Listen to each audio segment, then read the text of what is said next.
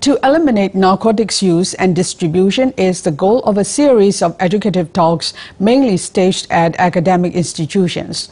The talk in Yangon took place at the National Management College with the participation of police and activists. Civil organizations involved being believed that the elimination, supply and raising public awareness on narcotics should be prioritized in Myanmar. It's true that narcotic drugs can be bought easily in Myanmar, and most narcotic drugs come from borderlines like Shan State. Methamphetamine will be the common use one among young people in these days, I think.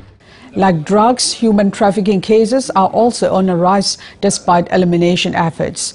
Lack of cooperation and information on the issue, officials say, are the main reasons for persisting cases of human trafficking, and add that it is especially rampant in Yangon region and Shan State.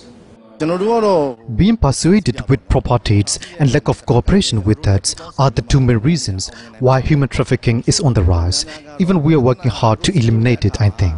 We are also holding educated talks of this kind at schools, airports and terminals. Students attending the talk said they learned useful information but called for greater efforts to hold such activities, especially in rural areas where lack of information on these issues remain. Weak knowledge and financial difficulties are the main reasons why women are being trafficked. This is not a thing we can do individually. We all need to cooperate with officials.